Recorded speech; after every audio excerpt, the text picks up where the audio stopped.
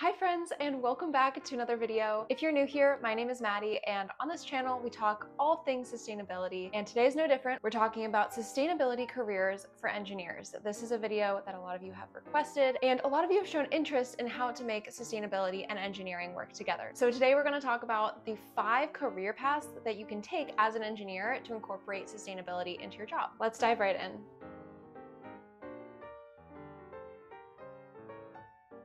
Now, just a quick disclaimer, I'm going to specify if there's a specific engineering niche, like chemical engineering, for that specific career path, because some of them do have engineering niches that more closely align to that role. In this video, I'm not going to be talking about environmental engineers, just because that one's kind of obvious, and I want to teach you something new today. So if you are interested in environmental engineering, I'll link that video that I've already made up here in the cards, and you can go check that out once you've watched this video to the end. So the first career path that I want to talk about is getting into energy efficiency engineering. And there are actually 3 kind of subsections that I want to talk about in this one. The first one being HVAC and building performance. In this career path, you would be focusing on optimizing the heating and cooling of commercial buildings. You might be doing thermal analyses, looking at how to retrofit heat pumps or chillers. Maybe you're working on LED lighting upgrades, and generally just helping these companies and buildings reduce their energy consumption. You might work for an energy service company, an architecture firm, or even a utility. The average salary for someone working in this kind of role in the US is $89,000. And just a reminder that this salary and all of the salaries that we talk about today will depend on your location, years of experience, and the actual company that is hiring you. So just keep that in mind. They are averages after all. Similar to the HVAC and building performance, another option if you want to go into energy efficiency for engineering is with industrial energy efficiency. So rather than looking at the commercial building side of things, you're looking at manufacturing plants and figuring out how to reduce their energy consumption there. A lot of folks who go into this field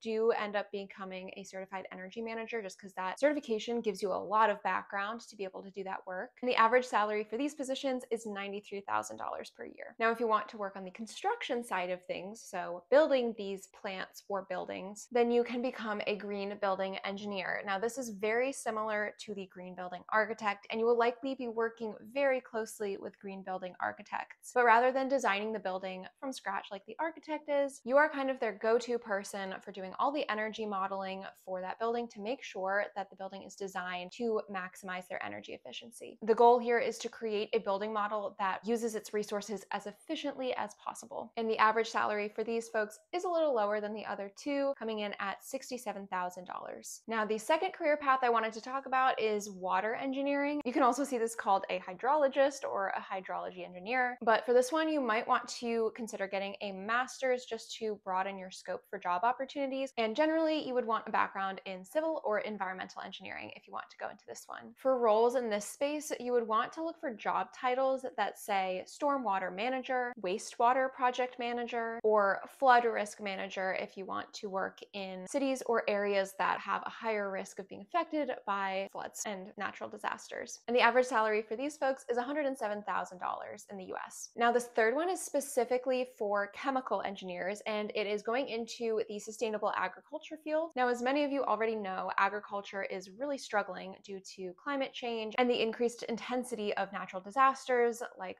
floods, wildfires, and droughts. And the population's also increasing, so we have a higher demand for food. So feeding everyone is becoming a greater and greater challenge. This is actually one of the UN's Sustainable Development Goals, which is to end hunger. And we can't do that without making our agricultural processes more efficient and adaptive to the changing climate. And this is where chemical engineers are a crucial part of making them more efficient. As a chemical engineer, you learn this very unique skill set, and you can apply that skill set to making the growing of food more efficient and potentially making that food more nutritious so that it goes further. Job titles to look out for if you are interested in this path would be chemical engineer at an agricultural company, or something like agricultural process engineer engineer, food systems engineer, something like that. Now, I couldn't find an average salary for chemical engineers in the agricultural space because that is a very specific niche, but in general, the average salary for chemical engineers in the US is $98,000 per year. Not too shabby. Now, this fourth one is specifically for materials engineers. They might also be called materials scientists, but it's going into sustainable products, the development and distribution of those sustainable products. Here, you might be doing a life cycle analysis for a specific product and trying to reduce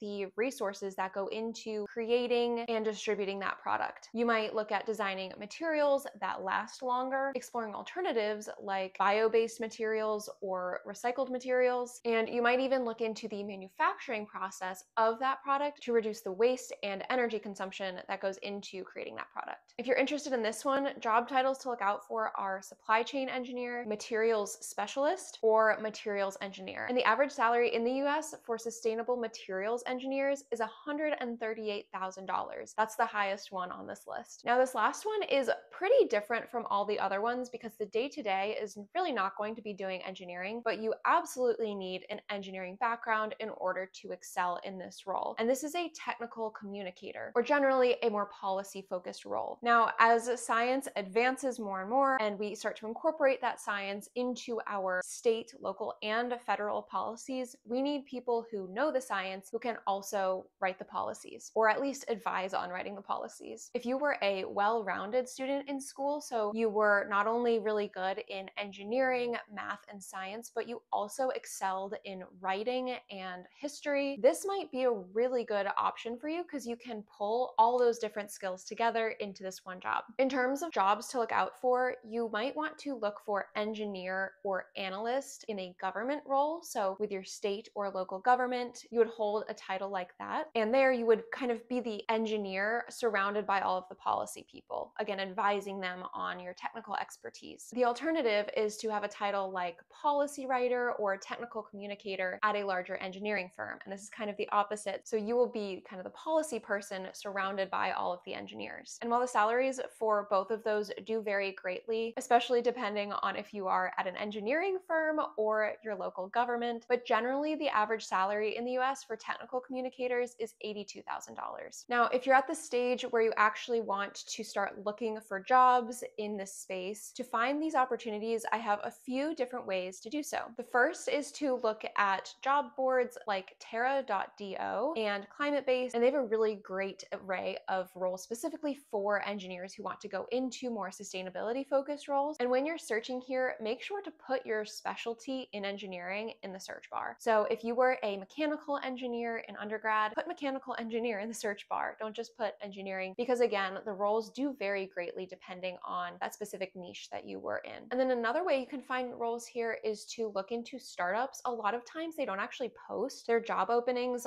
on LinkedIn or Indeed or anything like that. So if you have startups that you're interested in working with, you really like their mission and are interested in the things that they're doing, reach out directly to the company and see if they can accommodate you. A lot of the times, if they look at your resume and they are trying to expand and bring people on, as startups tend to do, they might actually hire you. This is a little more risky, but it's a great way to put your name out there. And that's all I have for you today. If you found this video interesting, you might want to check out this video over here that compares environmental engineering to environmental science if you are still on the fence about which direction you want to go in. But if you watched this all the way to the end, thank you so much for sticking around, and I'll see you next week. Bye!